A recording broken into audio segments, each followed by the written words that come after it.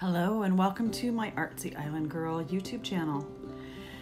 Today I'm going to make a beach resin tray. So I started out with a tray that was recycled from a veggie tray we got and sanded it down to give it some tooth. First I'm going to mix my resin, and I calculate it by using the resin calculator on the Moss Epoxy's website. So I typically like to measure my resin by weight. I find it more accurate for myself. And also because when I'm measuring resin, I am using or reusing old takeout cups from like McDonald's and Starbucks, that sort of thing. I have teenage girls, so they're regularly getting drinks there, and rather than just toss them away, I like to give them a second life.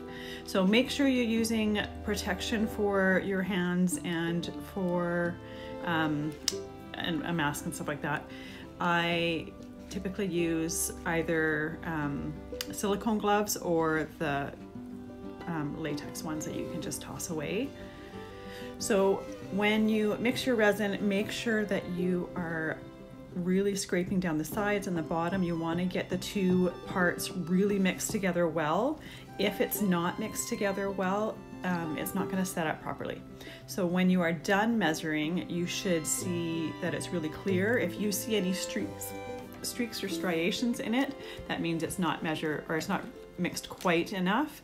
I typically do it for about 3 minutes, but you may need to do it just a little bit longer just to make sure that everything is completely mixed through.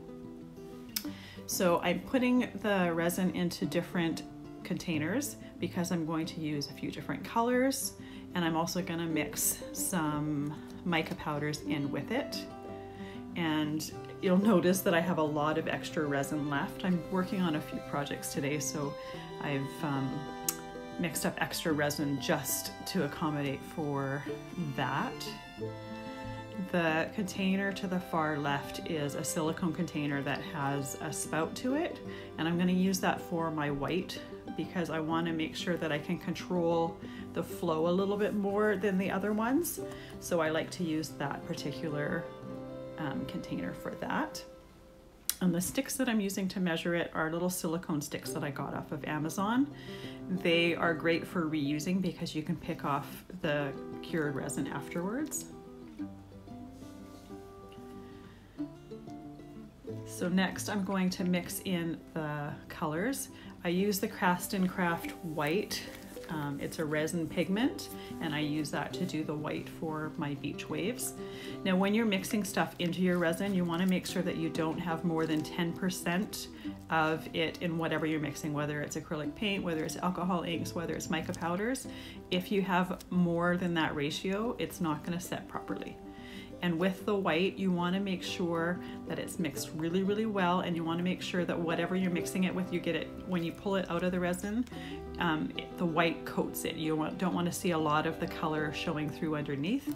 If you see the color underneath, then you need to put a little bit more in because it's not quite opaque enough. So you can see that I put just a couple more drops of the white in there. I am using a white as well as a black golden paint to turn the resin different shades of gray. So I want one that's darker than the other, and I want one that's a little bit lighter. I'm using these colors to match the color of my bathroom, which is where I'm getting the colors that I'm wanting to use from. So I'm also going to use the black here just to mix them together. And again, make sure that you're not using more than 10% of the resin, or else it's not, or for whatever volume of resin you have, otherwise it's not going to set properly. These golden paints that I'm using are really quite thick and have a really nice pigment to them, so they really color the resin well, so you're not going to need to use so much of it that it's not going to set properly. I've never had a problem with them. I've used them for several different projects and they've worked just beautifully. And again, when you're mixing the paints in with the resin, make sure that you're scraping the sides, that you're getting all of it colored. If there's any clear parts in there, you might see that with different projects. For this particular one, you probably wouldn't because the tray itself is black. So I don't think you'd notice a whole lot of difference. But with ones with light backgrounds, you probably would notice if it wasn't quite mixed properly. So I'm using Pearl X powder to add some mica to the paint mixture. I want it to have a little bit of sparkle in with it, and I will list what colors that I've used below. When I am mixing them, again, no more than 10%, and I've never ever got to the point where I've needed to even use that much that it comes close to that. The lighter color I'm mixing in with the lighter gray that I want, and then the darker of the micas I'm mixing in with the darker paint, just to keep it a little bit darker. I want to see it a little bit on the tray, but I don't want it to be so different that it doesn't look gray. I want it to still look gray. Again, I'm trying to match colors in my bathroom, and I've used those mica powders on the countertop, so I want to make sure that they match. So now that I've got this all mixed together, I am going to mix up some sand and some rocks as well into some resin cups. Oh, I added a little bit more white because I wanted that gray to be a little bit lighter than it actually was. I wanted to see a difference between the dark gray and the light gray. So I added a little bit of white just to give it a little bit more color contrast. And now I'm gonna put sand and a little bit small rocks in the other cups. So this sand that I'm using is actually sand for a play box. I just got it at Home Depot, so it's nothing special. I just got a bag of it so that I could mix sand in with my resin. And I typically have the resin in the cup first and then mix the sand in with it. And the reason for that is I don't want a bunch of dry sand at the bottom of the cup. So these little rocks that I've gotten are really quite small, and I just got them at Dollarama. They're, I liked that they were a gray tone, and it was gonna match the project that I wanted to put them in perfectly. Downstairs. So after mixing a little bit in there, I believe I added a little bit more to the cup because I wanted there to be a little bit more of the rocks. Once I have all my components mixed together, I'm just moving them to the side to bring the tray in. And the first thing I'm going to put in the tray is the rocks and resin mixture.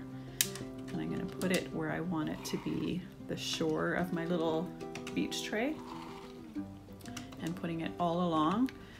I'm not necessarily making sure that it's an even straight line. I want it to look a little bit natural like the beach, and there's a little bit of working time with the resin, so I don't actually have to worry about getting it completely perfect to start. I can shift and move things around as I go if they're needed. So next I put in the sand and resin mixture, and then you might have noticed I use chopsticks to mix the stuff together. Typically when we've gotten Chinese food, we actually don't use the chopsticks very often, or use all the ones that I've gotten. So I really like them for mixing this stuff together because they're nice and long, and I don't typically get resin all over my hands by doing this. It's also a great way to move stuff around without having to touch it with the gloves. Next, I'm using the darkest of my grays in there. And then I'm going to use the lighter color tone of the grays. And I'm going to go a little bit back and forth between the two because I want them to mix together a little bit. I don't want there to be a line between the darker gray and the lighter gray. It just looks a little bit more natural if they're a bit mixed together. And they do mix together a little bit as they are settling and as they're curing. But I do like to go in and help it along the way a little bit. The other thing I like to do is scrape out my cups as much as possible so that I'm not wasting resin. If I were to waste it a lot, it would end up getting quite expensive, so might as well use it if we have it.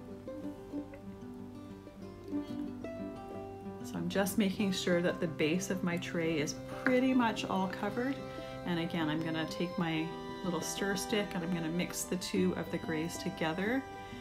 I want them to kind of flow together a little bit naturally. Because we're doing an ocean pour or resin on top of it, it's going to mix together when I'm using the heat gun as well, but I wanted to help it along a little bit just to start. And then I had a piece of sand that wasn't quite filled.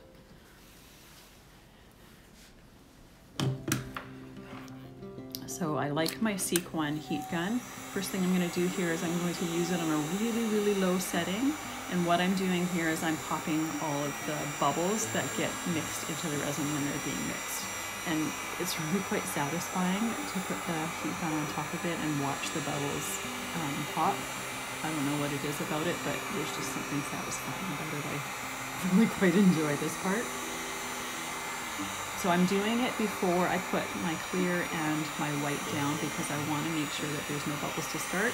And as soon as I put my clear and my white down to do the waves, I kind of need a higher setting on the heat gun in order to blow it to make the waves. I also put a different tip onto the end of the heat gun just to be able to direct that air a little bit more. Be careful when you're doing it because it takes a very little time of using this heat gun to heat that metal tip. So you might have seen that I kind of flattened my hand as I was pushing it along. I just wanted to make sure not to burn my hand or melt the gloves that I was wearing. So first I put a clear layer between the beach and the gray resin, and then I put my white layer. And now I'm using my heat gun on a higher setting and kind of almost horizontal to it. It's impossible to get it completely horizontal, but as close as possible to blow the white from the waves across the gray. And then I found a few spots needed a little bit of extra white, so I'm just adding a little bit more to it just to get it on the thinner spots of the white. And you'll see right on the right side of the tray, I got some white on the edge of it. I'm gonna go back afterwards and just wipe that off. It's very easy to do while it's still wet and quite liquid. If you find you have any that doesn't really want to come off while it's still wet, you can use some isopropyl alcohol and like a Q-tip or something to help clean it off a little bit more. But I didn't find, after using my fingers like that, I found that it came off pretty much, you can't really tell. So I just left it as that. So after I've got those waves there, I'm going to take some sand dollars and some starfish and shells and whatnot and decorate it. Now, the sand dollars, I'll tell you right now, when I got them, the very first time I used them, the resin seeped right into them and they turned clear. So all my sand dollars I've pre-painted with a white paint so that when the resin mixes in with it, they stay white. And you can decorate the beach part of this as much or as little as you want. So there's really no right or wrong. I typically only do a few bits of the bigger elements like the sand dollars or the starfish, and then I use a little bit more of the seashells. The sand dollars and the starfish I bought off of Amazon, and the seashells, I've actually found them at our local Dollarama. I typically collect little things like that, so they're fairly easy to find. Well, at our house, or where we live at certain times of the year, they're quite easy to find. So you're gonna keep adding the shells add as much or as little as you want.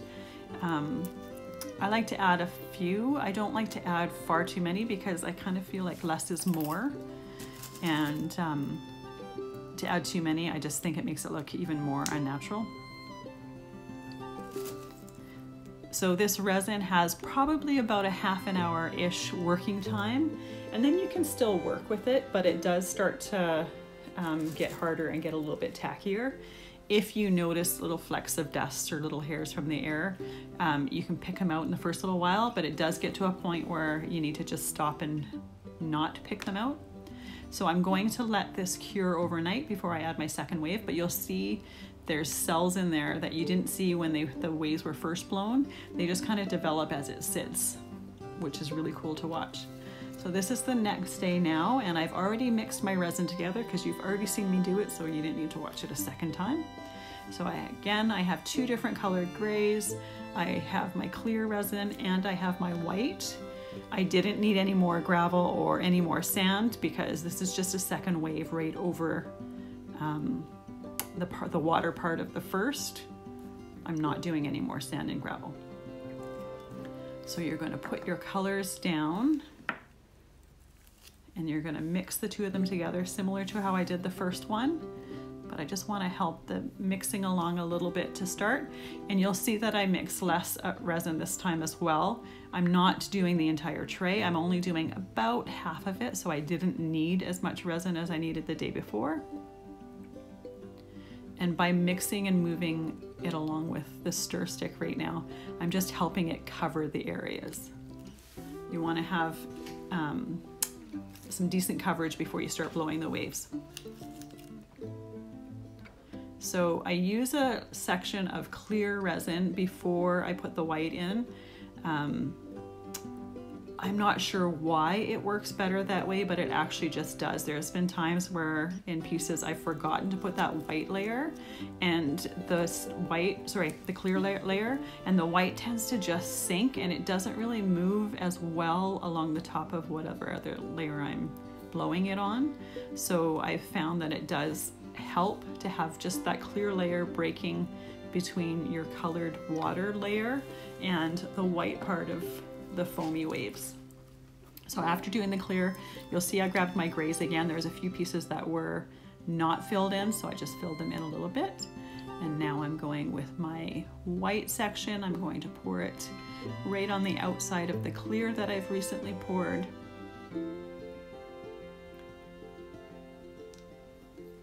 You want a decent section of white. It doesn't need to be super thick, but if you don't have enough, you'll notice that it doesn't really cover the waves as much, and it also doesn't blow out as much either. So this time I just used the low setting to get the bubbles out. Because I'm doing such a small section, I didn't have to really do it much before doing the white part.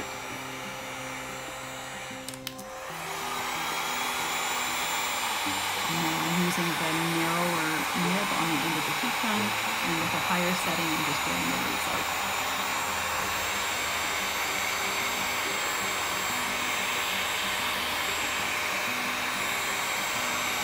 And again, I'm almost nearly horizontal with the piece at that point. You want to make sure you're blowing it out. If you blow down on it, the cells don't really develop and it doesn't really blow out as much. So there was a section of white there that wasn't quite as covered as I wanted it to be, so I'm just going to add a little bit more white. So you'll see it, the white is fairly forgiving. You don't have to, it's not a one and done. You can go back and add a little bit more and touch it up a little bit, which is always nice to know. It's always more stressful if you have to do it in one shot than if you can do it in little bits and pieces there.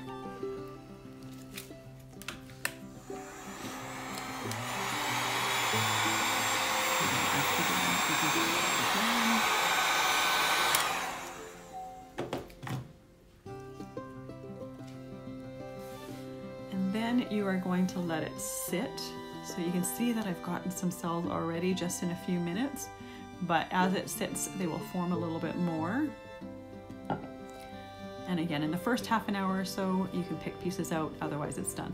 So this is the finished tray sitting in my bathroom, and it matches the countertop. Lovely. Have a great day.